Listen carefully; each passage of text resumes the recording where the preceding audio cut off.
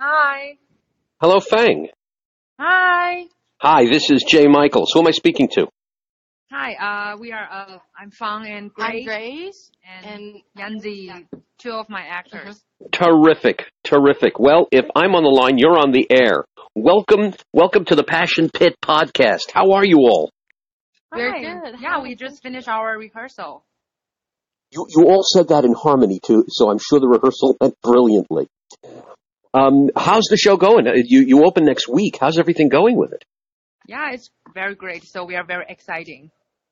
Excellent, excellent. Tell our listeners all about the show. It's called American Dream. Yeah. Tell us all about it. Um. So, the idea of the American Dream, well, of course, obviously, because this production is all we are all foreigners cast. We are all international artists. So, we definitely want to put this topic into our show. So we want to talk about all the mutual feelings that all like foreigners shares when we first move into this city, and like how what we met in our lives, all those obstacles and challenges, and also those culture differences, like maybe sometimes language barriers, or like just the different things of like different culture people do. So we put all those little things into our show, and then we create two very different, but they are both foreigners characters, and how they interact, how they met each other, and how they support each other in this whole journey, and then into a like better result at the end. So you two are you've sort of taken all of these things that happen both uproarious and heartbreaking when you come to this country, and you've turned them into these two characters to share with us. Yes. That's great. And this is obviously a musical.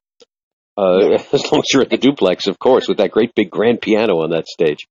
Yeah, well, the idea is like so Duplex is a cabaret venue, but instead of just a regular cabaret, we are trying to make it more interesting. So we create a full storyline. So these two characters have a full journey in the show. Oh, that's great. Yeah. Oh, that's wonderful. What? Give us an example. What have you encountered now? Were you both performers in your own country before you came here? Yeah. I also directing, and also most of the time I'm doing like acting, play, musical theater, and also clown acting when I'm in Taiwan. Oh, that's great. What was the biggest shock, if you will, funny or serious? What was the biggest thing? What was the biggest obstacle you encountered when you came here in terms of being a performer? Definitely language. Oh, okay, yeah.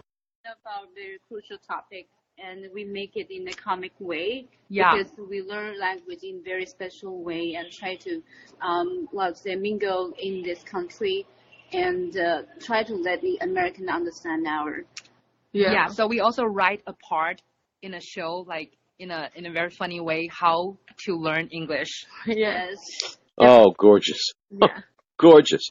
Well, if it's any consolation, I teach speech at a college, and frankly, even people born here have trouble with English. So you're on the right track. What made you do this? What was the inspiration? What you sat down one day and said, okay, we have to tell our story. Why did you want to do that? Why did you want to tell your story? I think especially like living in this city, like this is such a big melting pot. Like everybody just come from every different places, and I think it's really cool to like just like tell our story out to like different people, so we could share the feelings. And I really love how like different cultures and different people interact in our lives. So it's really about like sharing the special things of our culture, and we also really want to speak out for immigrants, because like this is a huge topic in our society. Now, how about in the arts? Yes, in our society right now, there are a few topics that the Democratic national debates better think about strongly, and this is definitely one of them. How do you feel in the arts? Is there a more welcoming feeling? Do you feel how is it to be welcomed by artists here in New York? We know it in this country and whatever as a main topic. How is it in the arts? I'd say, to me, it's really more welcoming, and it's just getting better each day. So I've been in New York we all are in New York for about like between 2 to 3 years. Good. And we have seen a lot of changes made in the industry. Yeah, but we also included in our topic, like in our show, the very main thing is that we talk about love and relationships and support. And I think this is the key of like to bring everybody together, like more understanding, more love, more compassion. That is terrific. That's exactly right. That's exactly right. So I'm glad you feel that more in the arts. Now you have one performance on 24 hours before Independence Day. How perfect! Yeah. You have one performance. Are you looking to take the show further? Are you looking if it goes really well? Are you looking to continue it? Yeah, totally. Because we actually thought about like doing it on July 3rd. It's perfect because it's called the American Dream. It's one day before, and we just can't do it because it's like within the holiday, so we have to do like a day before. Oh, of course. And right now it's like we just like kind of like have an idea of like creating this thing. It's just a very beginning, and then during the process we just really find that this is such a great topic to explore, and then there's so much more to develop through the process. So we really hope that we have audience to feedbacks so that we could like refine it and bring it to another level. There's the big question, audience. I'm sure you've been telling people about this. I've been spreading the word on it also. What have been people's reaction when you tell them the story? You have the very funny catchline there. You have the story of two crazy poor Asians, which is exactly which is the opposite of the movie that was out for a while. What's been the audience reaction so far? What have they said when you told them the story of what you're doing? Very funny. Yeah. Fun, funny, cool. Yeah, the title like interesting. Really triggered them. Yeah. Good. So everyone's interested. Oh, I'm really glad to hear that. Now you're part of a major company. What the production company handling this is a real power player. Tell me about the company itself. Maya, also our producer, she's not here, but she's so great that she had this vision, and then she started this production, this organization called Alliance of Alien Artists. So it's basically all international actors and actually artists, performing artists. That are in this organization, definitely to help to support each other. And she also trying to like gather a lot of information, including like, like what we struggle most, like visa informations, and like how do we deal with our personal situation in order to live in the city and work in the city. That's basically the most thing that she do. And she also produce shows and stuff that feature like stories or like topics related to international artists. Oh, that's great. So it's not just a matter of putting on wonderful works by international artists. It's a matter of making sure you guys have a welcoming feeling to come here and to be able to stay here. Yes. Yes. Oh, that's excellent. I've dealt with so many artists from other countries who come here and they need particular permissions and visas and everything, and it's so difficult. It's great that there's a place for the artists to do that. I think that's really terrific. What's next for both of you? Once this happens, do you have other prospects that you're looking at, other shows? Yanzi? Oh yeah. Now I'm applying for my artist visa right now and waiting for the result. And basically, I'm trying to create more story about Asian, or we can say foreigner, deal with life in America. So probably we'll develop more things about this topic, and we'll develop, or we will create more story, more we can say musical or play about this topic, so we can do it again and again and Oh, try. that's great. Yeah, we can do it again and try to. It's just about create new work.